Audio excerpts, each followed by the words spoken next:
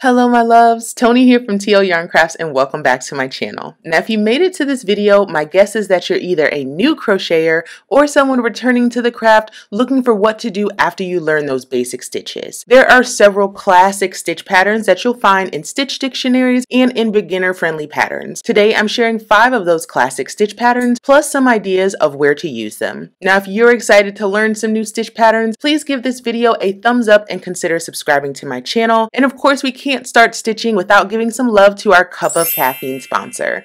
Today's sponsor is Stuff by Joey, and when donating, Joey said, "I was having so much trouble learning foundation stitches. I watched videos, read blogs, and went to bed frustrated. This morning, your video was in my search. I should have known to start with you. Thank you for always making your tutorials so clear and easy to follow." Thank you so much for the support, Joey. It means the world to me that you were able to turn to me to find what you needed. Now, if you enjoy my content and want to support my channel, buy me a coffee. Who knows, I might shout you out in one of my videos. Please note that all stitches are in US terms. I'm using a 5mm Clover Amour crochet hook and Lion Brand's Color Theory yarn throughout the tutorial. Find links to these items as well as all of the patterns I reference in the description. Now let's kick off this tutorial with the linen stitch. The linen stitch, also called the granite stitch or the crochet moss stitch, combines single crochet and chain stitches for a closed texture. This stitch is flexible vertically,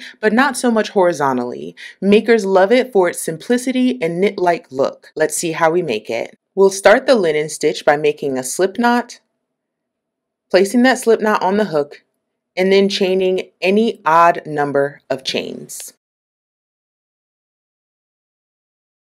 Once the chain is complete, we'll actually rotate the chain towards us to work in the back bumps of our chain. We'll identify the third chain from the hook and place a single crochet in the back bump of that chain.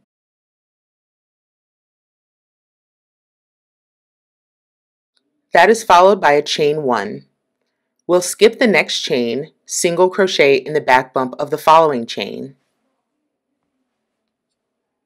And we'll repeat this down the line, following that with a chain 1. Skip a chain, single crochet in the next, and then chain 1. Skip the next chain, single crochet in the next, and chain 1.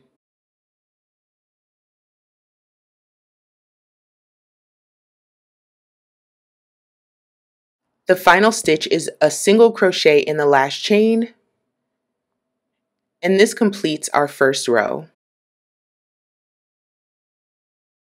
To start the next row, chain 2 and turn your work.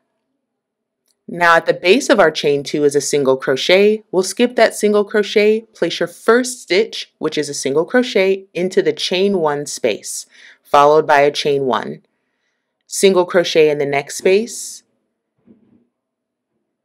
and chain 1, single crochet in the following space, and chain 1. We'll repeat this down the line until we get to the chain 2 space at the end of the row. Remember that we started row 1 with a single crochet in the third chain from the hook. That leaves 2 chains at the end of the row.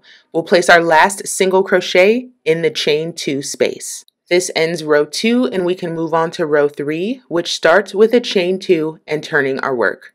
Remember that there is a single crochet at the base of our chain 2, and we'll skip that single crochet, place a single crochet in the first chain 1 space. Follow that with a chain 1 and single crochet in the next chain 1 space. Chain 1, single crochet in the following chain 1 space. We'll repeat that across the row, placing the last stitch in the final chain 2 space. I'm personally a huge fan of the linen stitch and I've used it in a lot of patterns. If you want to try this stitch pattern, check out my Bradley Afghan, the Odyssey Wrap, or the Patchwork Cardi patterns.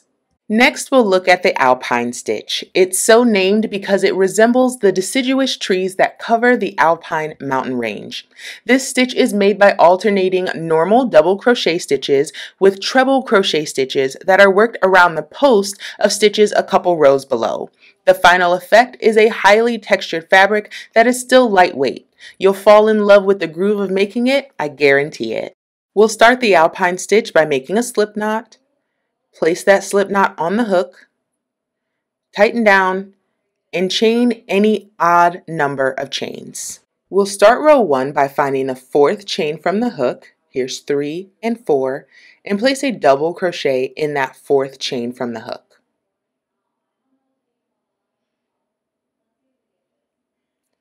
Double crochet in the next chain as well, and in each chain across the row.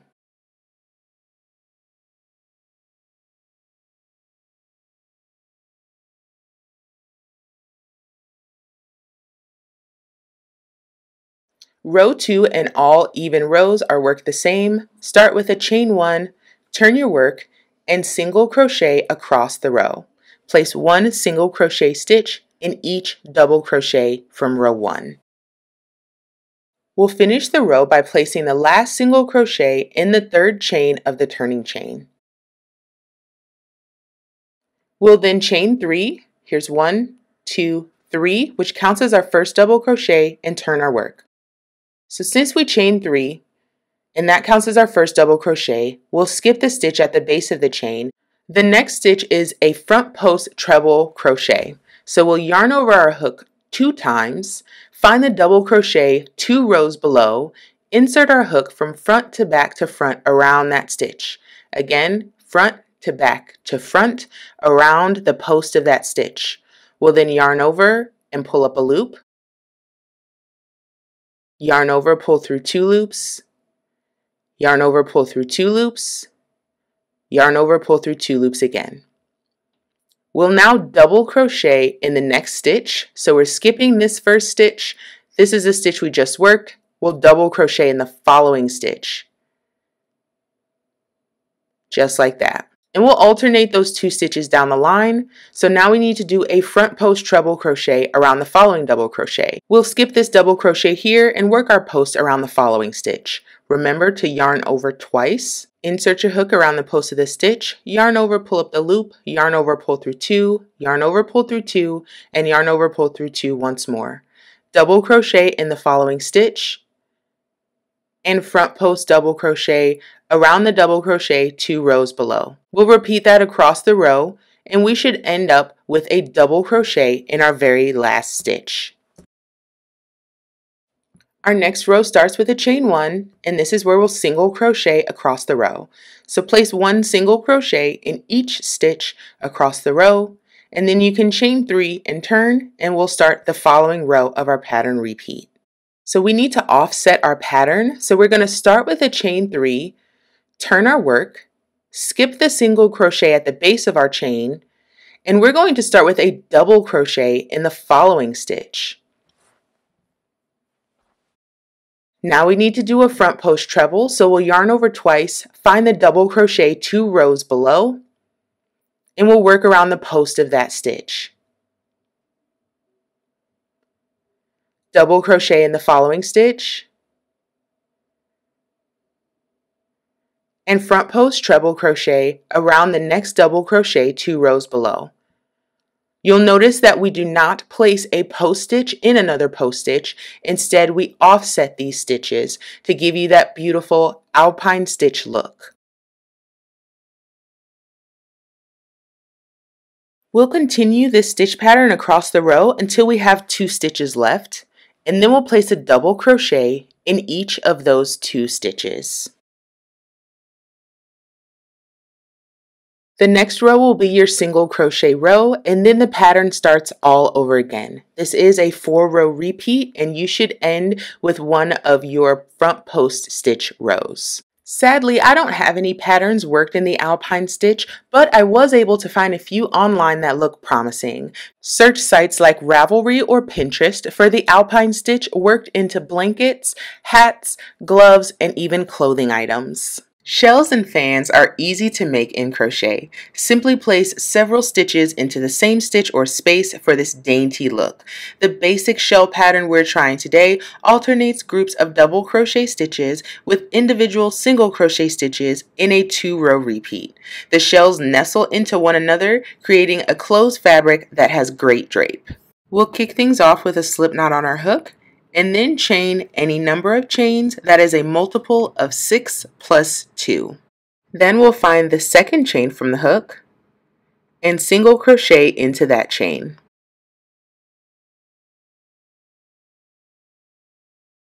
Then we're going to skip the next 2 chains and place 5 double crochet into the following chain. So here's 1, here's 2, here's 3, here's 4, and 5. Now we'll skip 2 chains. Here's 1 and 2, single crochet in the following chain.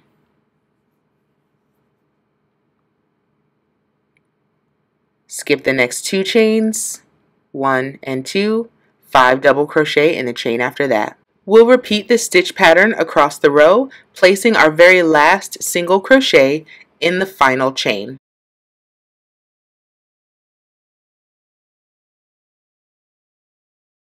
Now we can start the first row of our 2-row repeat, beginning with a chain 3, which counts as our first double crochet. We'll now turn our work and find the single crochet at the base of our chain 3, and we'll place 2 double crochet into that single crochet stitch. Here's 1 and 2. Now we'll skip the next 2 stitches and place a single crochet in the following stitch.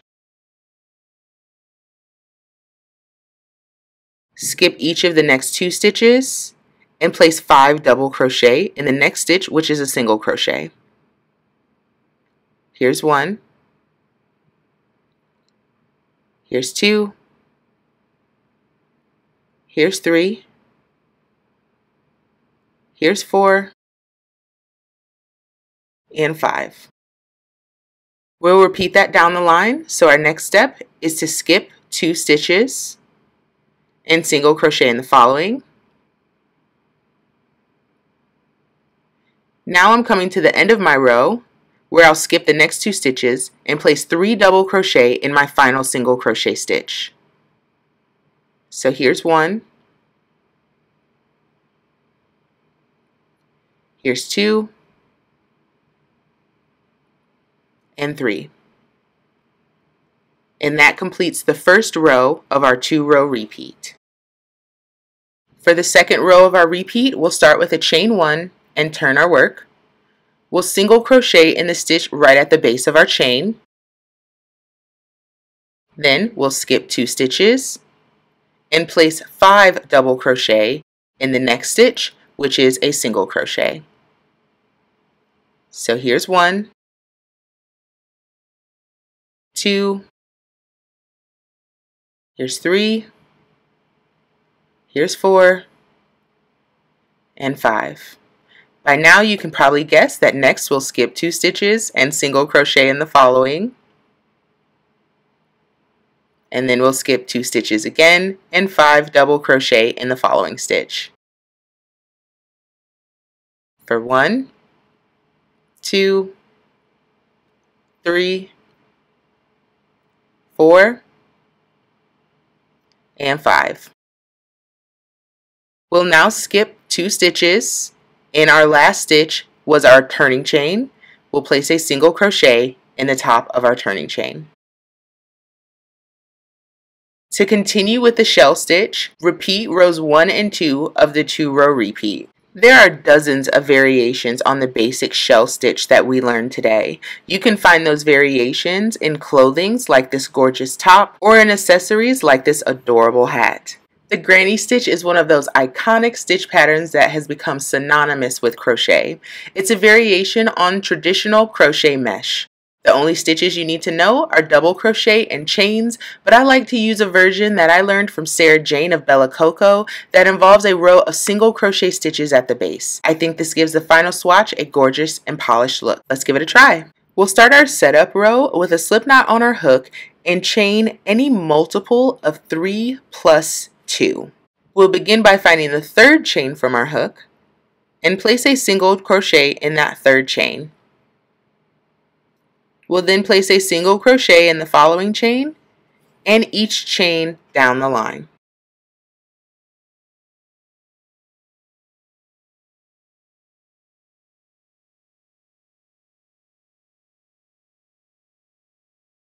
Now we'll get into the first row of our 3-row repeat, beginning with a chain 3, which counts as our first double crochet. Place 1 double crochet in the stitch directly at the base of that chain 3.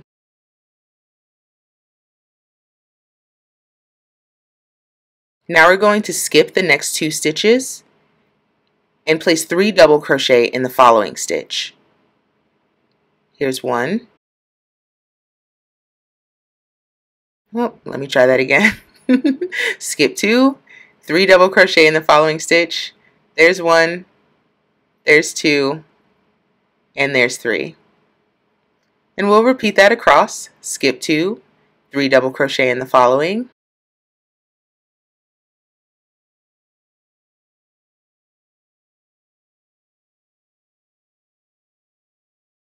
Skip 2, 3 double crochet in the following.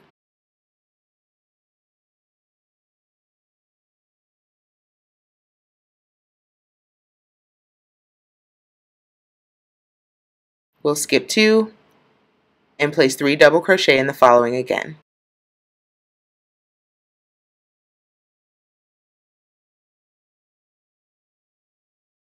Now we're at the end of the row. We'll skip the next 2 stitches and place 2 double crochet in that chain 2 space that we skipped there at the beginning of the row.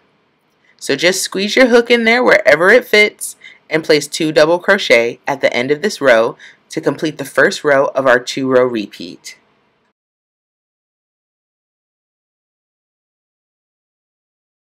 For the second row of our repeat, we'll start with a chain 3, which also counts as a double crochet, and turn our work.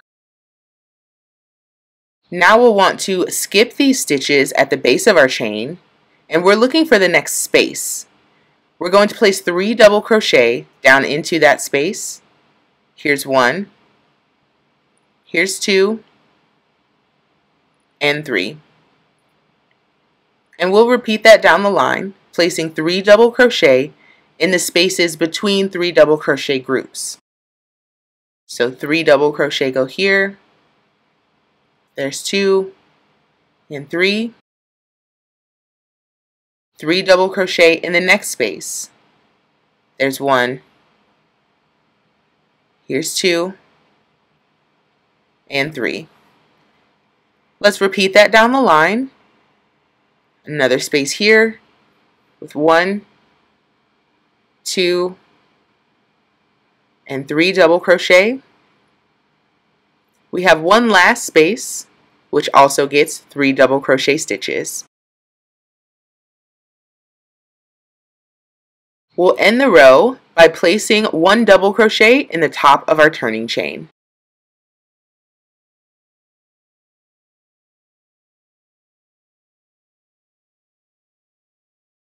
And that's row 2 of our 2-row repeat.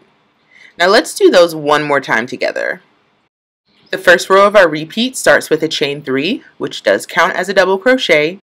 We'll turn our work and place another double crochet in the stitch at the base of our chain 3. We'll now skip over to the next space between 3 double crochet groups and place 3 double crochets there. There's 2 and 3, and we'll repeat that down the line, placing 3 double crochets in the spaces. There's 1, there's 2, and 3. 3 double crochet in the next space.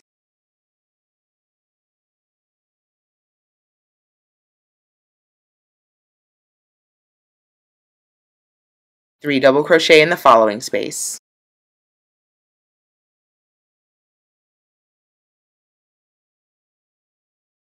We'll skip the space before the last double crochet and place 2 double crochet in the top of our turning chain. There's 1, and here's 2. And that completes the first row of our 2-row repeat. Let's do the second row. Begin with a chain 3, which counts as our first double crochet. Turn your work and place 3 double crochet in this first space. Here's 1, here's 2, and 3, and 3 double crochet in each space down the line.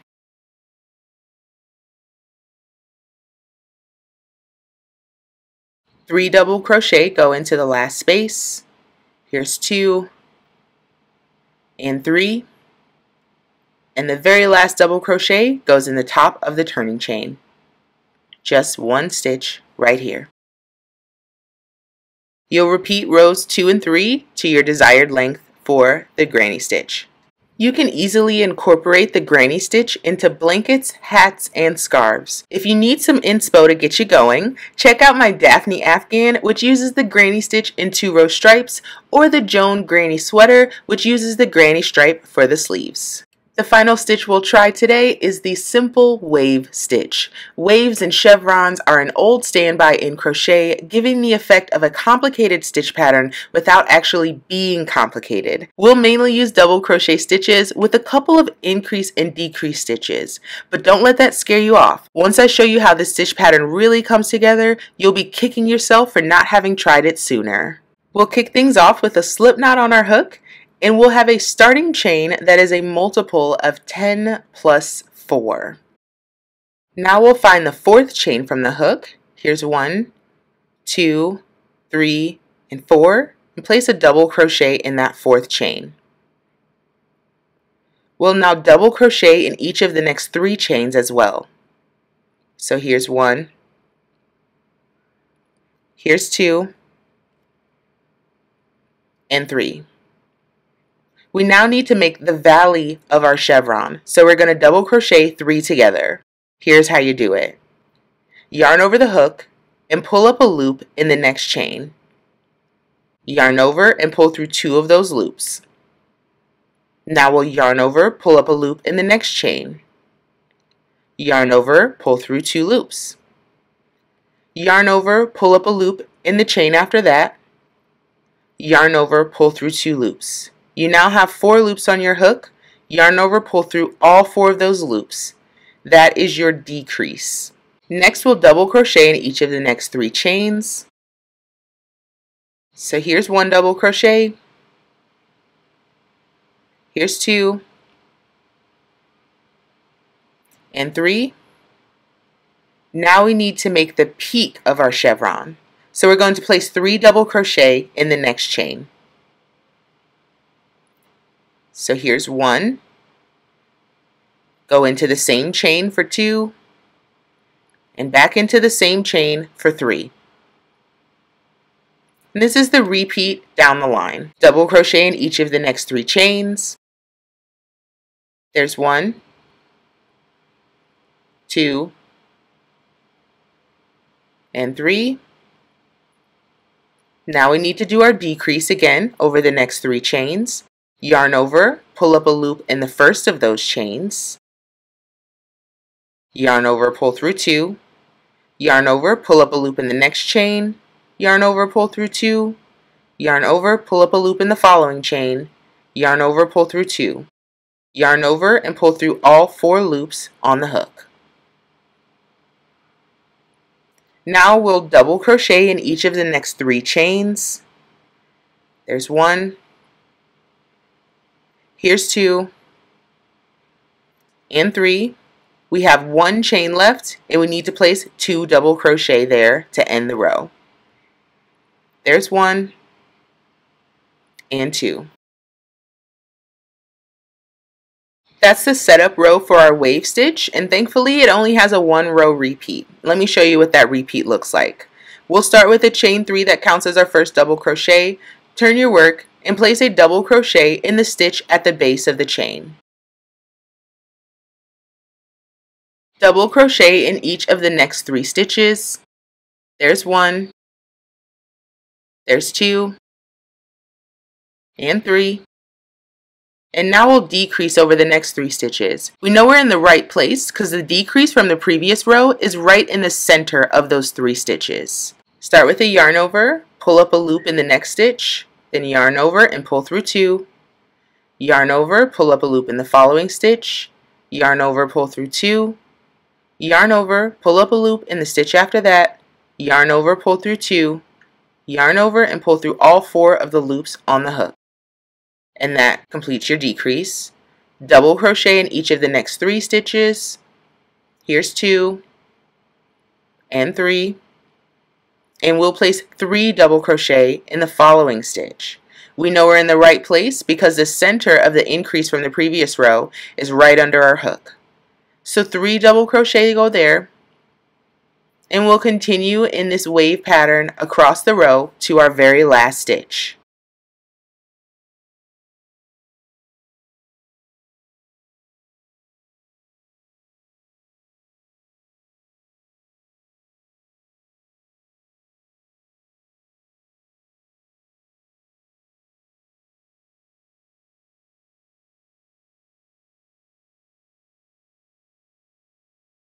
Here at the last stitch, we'll place 2 double crochet in the top of that turning chain.